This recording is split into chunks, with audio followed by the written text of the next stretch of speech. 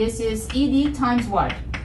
C prime D minus AD. C, but what is that length? Oh, C prime D minus AD. Oh, that's C prime A.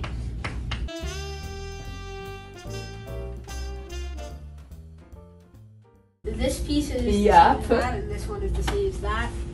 It is. Of course. Of course. Well, the point is that, yeah, we're going to, let's see, because we do it.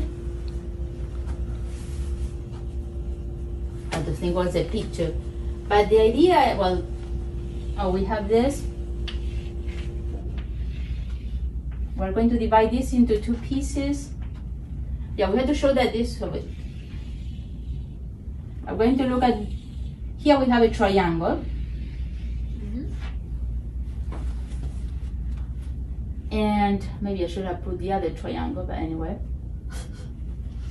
The other triangle is this one, if I'm not mistaken. Hmm? No, I'm looking at this triangle. The red one. Okay. So I think. Yeah, do I want to this? No, I don't want to look that one. Wait, I just have to remember which one I want to look at now.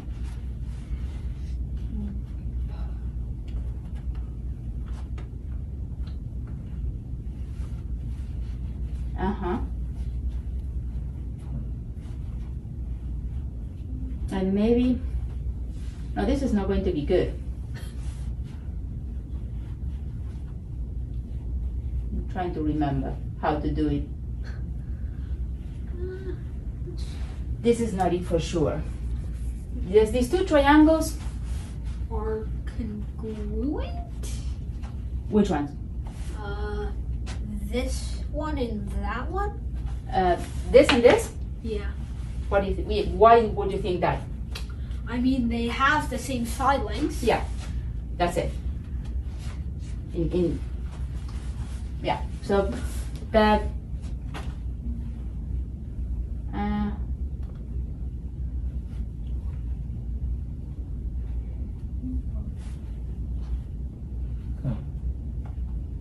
there's definitely something you could do here with similar triangles, but Euclid would go out of his way to prove that triangles with equal angles are similar. Oh yeah, no, of course, yeah. So let's see. This is.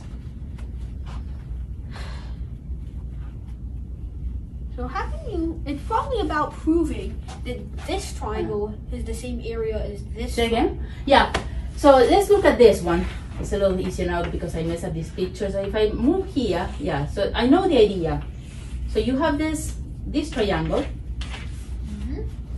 Now imagine that I'm going to, this is one vertex, I'm going to slide the vertex and I put it here. So I have another triangle. Again, usually I can't, I'm not very good in black, but this. Do you think these two have the same area? The two triangles? I mean, this one and the previous one? Sorry, this is a terrible picture. So, well, this is one vertex and this is the other vertex. I mean, the thing is, by sliding this vertex area, you change the length of this longest side. So that probably means they don't have the same area. And if their hypotenuses are different, but they share a side, that also probably means that they have different areas. So let me, okay, so this is A. So I want to make C and C prime. So we're doing ABC and ABC prime. I would say that ABC has, I'd say they don't have the same area, but I don't know which one has more. So what does ABC share with ABC prime? This side. So what is the difference? That's a good question. What is the difference? The length of BC is different from the length of BC. Yeah, but in area. So so this piece is common, no? That's what I'm saying. Yeah. Oh, okay. So it looks like this one has more area than this tiny sliver over here. Well, but how do I prove it? my picture is... Gee, okay, we cannot say anything. It's a bad picture.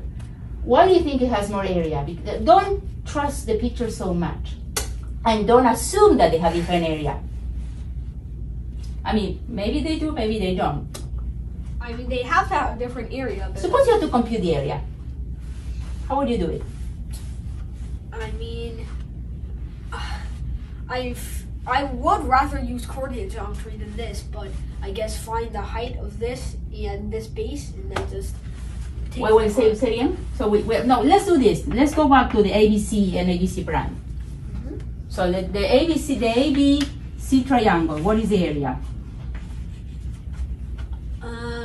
Well, I think that the best way to find it would be, never mind, actually. Well, this side is C. I'm not sure what to make of the length AC, but Right, so we said, well, we can say this is AB. What do you mean is C? AC, this one. This is A. Oh, yeah. This length right here. Right, and this is, so it's AB times AC. Yep, divided by 2. Divided by 2, of course. What about the other one? This is ABC prime.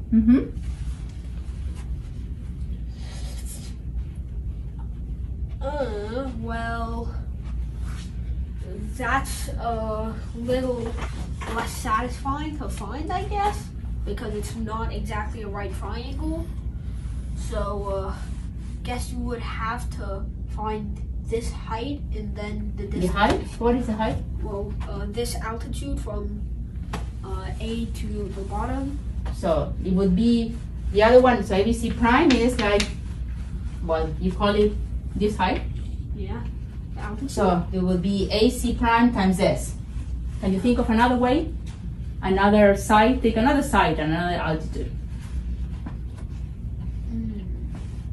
Well, there's C prime and there's B. There's only 3 points in a thing.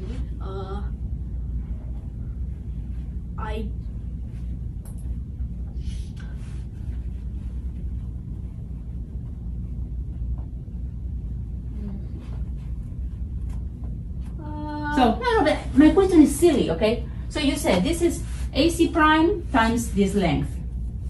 Take another side. I could say,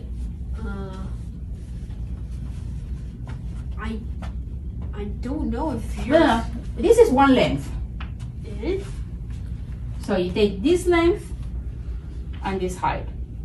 In fact, the height here, what is the height? I meant to actually say the length of okay, each oh, I see. Okay, so we'll say, so BC prime times that length. Let's call this one L. Okay, what if we do another length? Instead of BC prime, let's say C prime A. That's a tricky. What's the height? From... This is an obtuse triangle. What is the height here? See, this is C prime A. I need to see that part if it confused you. I'm not sure. Is it this? Or... You sure it is that? So, No. imagine it's this. Then this times this, the area of this big triangle will be the same as the area of this small triangle. Oh no, okay. So, that's not good. How am I going to... Oh, wait a second. Let me take this fellow right here. You could define it as... If we have like a few extra points over here, you could define it as the area of this triangle minus the area of this triangle. Yes. So here... Wait. Let's continue with your idea. So you said it will be the area, so this would be like C prime D times ED minus AD times ED. And this is ED times what? C prime D minus AD. C, but what is that length? C Oh, prime D minus AD. Oh, that's C prime A. And then So now you know how to compute the area of a obtuse triangle. Yeah, and then you just divide this. You by just make this, yeah.